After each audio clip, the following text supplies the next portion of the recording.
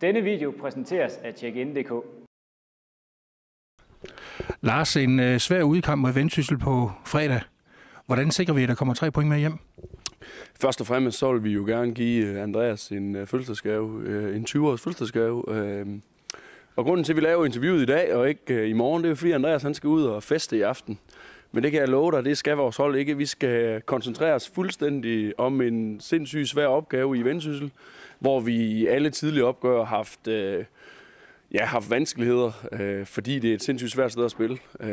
Og de har heller ikke fået så mange point, som vi har her i foråret, så det bliver en kamp, tror jeg, om en kamp om en masse nærkampe, og ja, tror begge hold vil sindssygt gerne på tavlen igen. Det er der ingen tvivl om, vi vil i hvert fald. Nu er det 2 hold, der kender hinanden godt. Søren Kusk har været cheftræner i Hobro, og der er en 3-4 spillere, der har spillet i klubben her før. Kommer det til at påvirke kampen? Nej, men der er jo ingen tvivl om, at Søren Kusk han er en sindssygt snu rev, og han ved godt, hvordan han vil spille også, og det så vi også de 2 gange, vi har mødt dem i efteråret, hvor vi egentlig sidste gang er bagud 3 ved pausen, og så får det vendt i løbet af anden halvleg.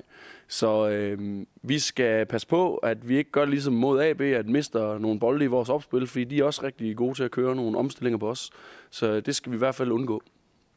Hvordan er stemningen i truppen efter nederlaget til AB i lørdags?